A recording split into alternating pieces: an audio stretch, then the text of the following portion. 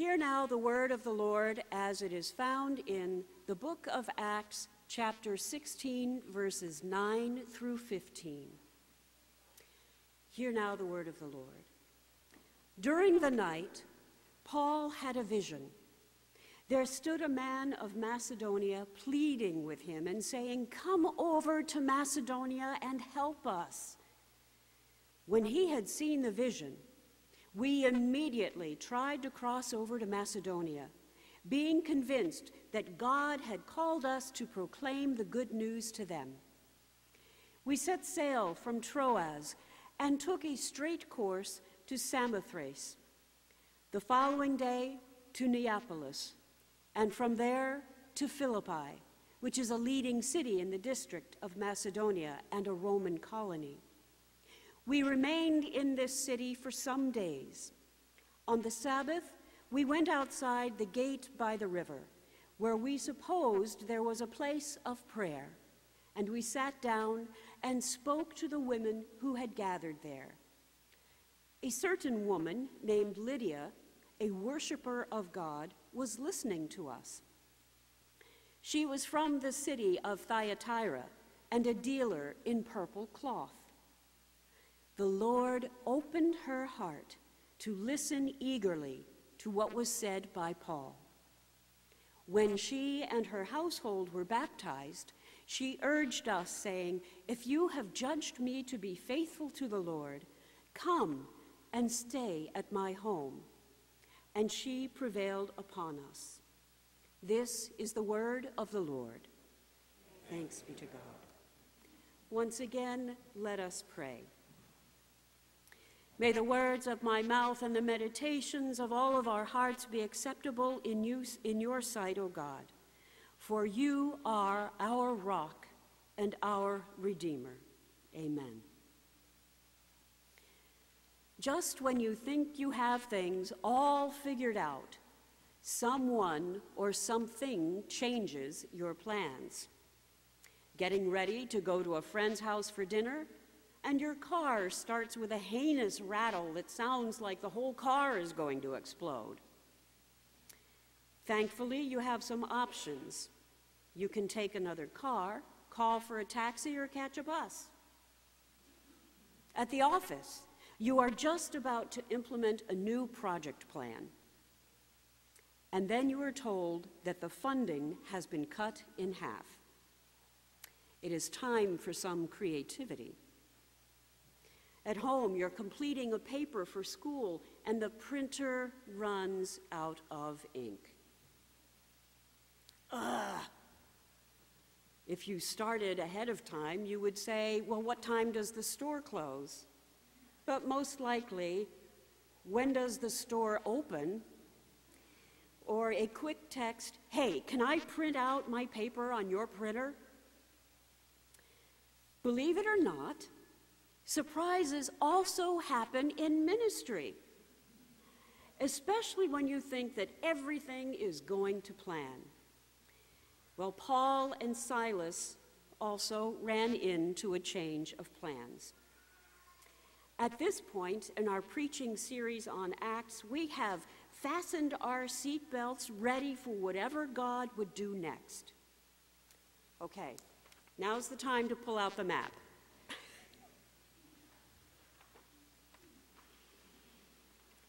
And everybody should have a map. If you don't, share with your neighbor. And I want you to follow along, so please bear with me. Because it is very important to know your ministry location. And then if you go back and read from like chapter 12, 13, 14, 15, 16, 17 in Acts, so they went this way, and then they went that way, and then they went this way. So bear with me. The map that you have is of Paul's second missionary journey, which is the topic for today. But to set the scene for the second journey, we want to take a quick look at where Paul and Barnabas were in his first missionary journey. So they started off in Antioch. So if you go to the right-hand side where it says Syria with an arrow up, there is Antioch. And then they went to Cyprus, went all the way through Cyprus to the other end, and then went up to a place across the ocean into what we know as Asia Minor, Italia. And then they go to Antioch. Well, that's a different Antioch. That's Pisidia. And then they went to Iconium, then Lystra and Derbe, and back through those towns again to get a ship in Italia to go back to Antioch in Syria. When you go back and you read in Acts, you'll see that the cities had very different responses to the word of the Lord. So for Paul's second missionary journey, Paul is traveling with Silas. Well, why another name? Well, Barnabas has taken Mark with him to go back and visit the churches in Cyprus. Paul and Silas go to the churches they established in Asia Minor. Now, they also visit Lystra and Derbe, and that's where they pick up Timothy. And you'll recognize the name Timothy because Paul wrote letters to Timothy, which are later on in the New Testament. So all of this is connecting in. I just love it. So, thank you for bearing with me. The band of missionaries, Paul, Silas, and Timothy, were following God's direction and strengthening the young churches. But God forbids them to go into the Roman province of Asia, which is inland from Ephesus. It's in that part where the arrow goes around. So they avoid that area, and then God tells them not to go to the northern provinces near the Black Sea. And realize that the direction not to go a place is very specific to this particular journey. So don't take that as, okay, we're never going to go to those regions of the world. But you know, if it were me, I would be terribly confused. Because here we have the gospel. It's great news. It's wonderful news. We're to spread the gospel, but we can't go there, and we can't go there. Okay. We'll just go straight ahead. And when they get closer to the coast, they don't get any instructions to go to Mysia. They, in fact, don't go there, so they don't go there. This is getting to be a real head-scratcher, isn't it? But God has an amazing way of getting us to where we need to be, even in seemingly simple things. You know, sometimes you just get a nudge or a sense of, I hadn't thought about that. Seems kind of crazy, but it's a nudge that just does not go away. There was a woman who was in town for a conference. She met up with a group of people to go to a local shopping center during the afternoon break. Now, the shopping center had a bookstore, which was one of her favorite places to be. But there was also one of those fancy candle shops and many other attractions. And for some reason, the fancy candle shop caught her eye. So she went in, but all of a sudden, she did not feel well. And so she went back to the bookstore, just looking for a place to sit down. Soon she felt better and was on her way out of the store when a younger woman stopped her and said, "Excuse me, but I believe that God has a message for you." It was a message of hope in the midst of that woman's great personal struggle. You never know how God is going to work, but God puts you in the places you need to be. Paul and company decided to bypass Mysia and go along the coast to Troas. And it is there that Paul had a vision A man of Macedonia was pleading with him, saying, "Come over to Macedonia and help us." This was all Paul needed to board the group onto a ship to cross the Aegean Sea. So how do you get to that point in your faith journey, in your life, because the two are integral, where you can actually sense the Holy Spirit guiding you? Does it happen like all the time? There is no specific timeline, and most likely it doesn't always happen every single hour of every day. In fact, a missionary friend told me that if it does happen, you better listen. Not in a watch out, you better listen, punitive kind of way, but rather you have the opportunity to be a part of what God is doing. And God doesn't give you a message or direction just for the sake of it. God has something in mind that we are not capable of predicting or seeing. So we are left with needing to have a heart that is open to God. We think of Cornelius earlier in the book of Acts. His heart was open to God, and so Peter went and shared the good news with him. And the Holy Spirit descended upon the household of Cornelius. They were open to the work of God. In the Gospel of John, chapter 3, Jesus spoke to Nicodemus and said, "The wind blows where it chooses, and you hear the sound of it, but you do not know where it comes from or where it goes. So it is with everyone born of the Spirit." The Spirit of God is not something that we can control, thankfully. We can only be open to God's working. But you know, we do have a habit of trying to control everything. And we can run into trouble because when we categorize Jesus as a thing to be controlled and not a person, our faith can become dusty and dry, and such thinking is a form of idolatry. We turn Jesus into stone, or even just like a book on a shelf. We turn Jesus into a thing that exists far away from our everyday lives, maybe like an old stuffed teddy bear that we loved as a child.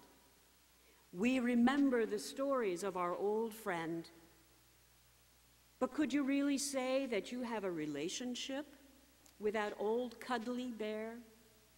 Oh, it may be in the attic somewhere, or maybe the dog chewed it up.